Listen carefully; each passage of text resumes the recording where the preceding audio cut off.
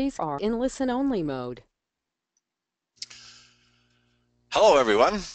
I'm Guy Patrick, and I'd like to welcome you all to GeoEnviroPro's webinar on the use of conceptual site models in contaminated site assessment. Today's talk is going to be presented by Ryder Zapf-Gilje, Scott Steer, and myself. Here's a lovely picture of us. Ryder's the gentleman on the upper left-hand side. I'm the one with the funny photograph on the upper right-hand side, and Scott Steer, who'll be talking about risk assessment in the conceptual site model, he's in the lower left. You'll also see other folks who are going to be assisting us in presenting a full set of webinars on the fundamentals of site characterization, risk assessment, and remediation later on in the year. A word about the webinar before we begin. We're going to go for about an hour. There should be time for a few questions, hopefully. If you have a question, please click on the question button on the right side of your screen, type it in, and we'll review them during the talk. And if we can't get to them during the talk, we'll get back to you at the end. A bit about GeoEnviroPro. We're a small firm that started about 15 years ago in Vancouver. Our partners and almost all of our guest speakers are former or current consultants who share a passion for teaching and learning. We've all developed and taught courses at universities and colleges, and we know the challenges of gaining effective learning opportunities today for consultants out there and for folks in government and industry. So now I'd like to turn it over to Ryder, and he can tell us a bit more about the webinar series that's coming up. Well, thanks, Guy. On this slide, you see the program, and today is the first topic, and that's on the conceptual site model. And then the rest of the program we're going to deliver later in the spring. We're going to start on April 11th, and it finishes on June 6th. The webinars are on Tuesdays and Thursdays at 1 hour each. And the time is 9 to 10 Pacific Standard Time, and in Eastern Canada, that's the noon hour. Topics that we're going to cover is site investigation and characterization for soil and for soil vapor and groundwater. And we're also going to cover risk assessment for both ecological risks and human health. And then we have 2 sessions on practical statistics, so applied statistics to site contamination and risk assessment. And we're going to finish off with remediation, planning, design, common technologies and methods, and also monitored natural attenuation. For more information about the program and to sign up, go to our website, GeoEnviroPro.com. So now, for the next slide,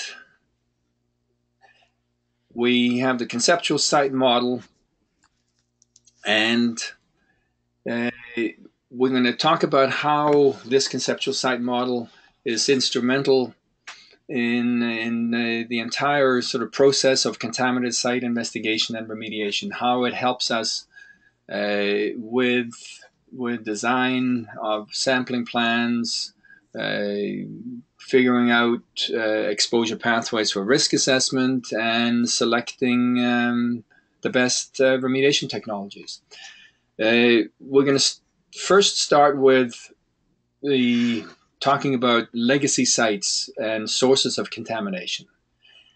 And then briefly go over the investigation process, how to use the CSM, both for risk assessment, investigation, and remediation.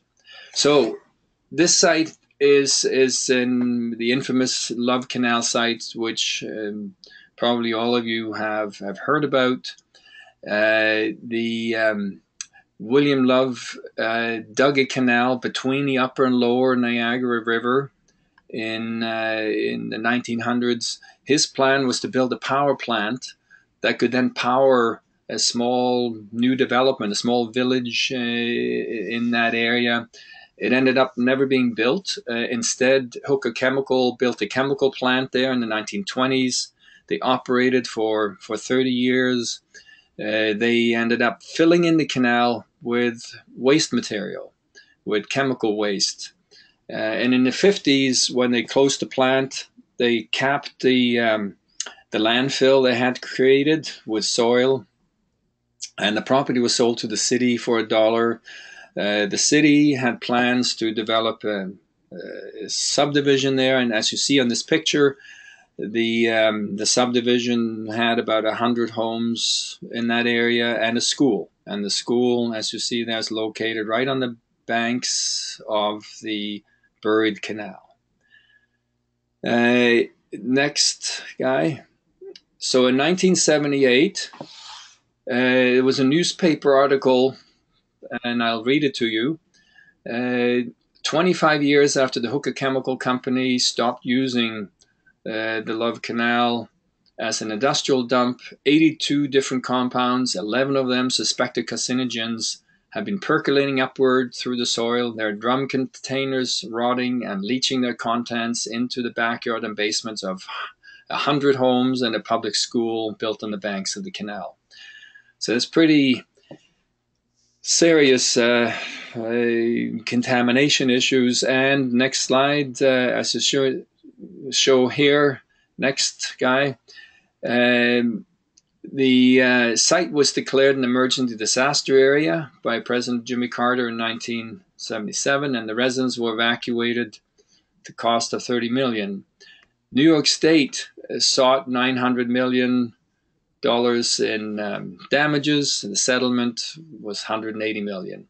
The remediation involved obviously demolishing the homes and the school, and then capping the entire site, and then controlling leachate, controlling and treating leachate, so preventing aquatic or risk to aquatic receptors in the canal, in the river next to the canal. Next.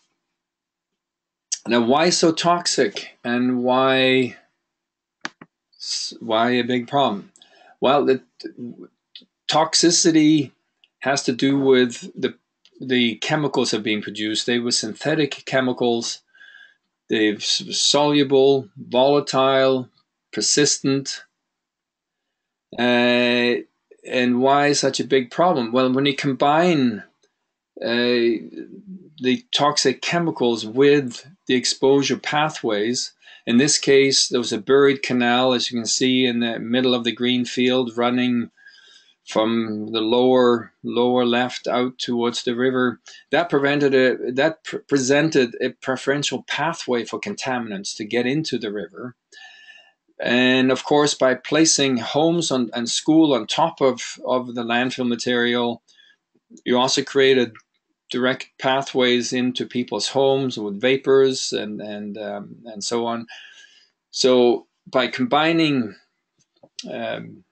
toxic chemicals with exposure to receptors, it turned out to be a big problem. Next. Now go to another example, and this is a Canadian one here in Vancouver.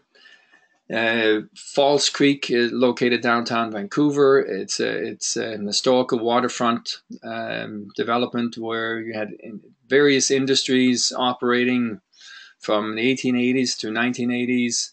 It included sawmills, wood treatment facilities, coal gasification plant in the upper right corner, shipyards on the south shore.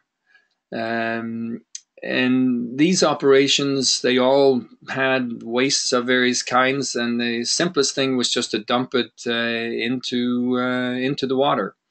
And that way, oftentimes they also expanded the land base, which was convenient. Of course, as we know today, it created a legacy for future development. So next slide. So shown here, this is 100 years later. It's a totally different picture. Looks very pretty, but it's taken a lot of effort to get it to that point. Next slide.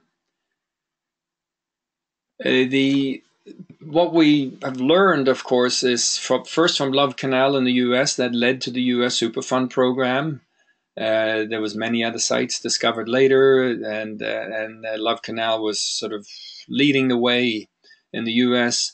In Canada, sites like Falls Creek on the west coast and the Sydney tar ponds on the east coast also led the way in terms of developing Canadian regulations and guidance. So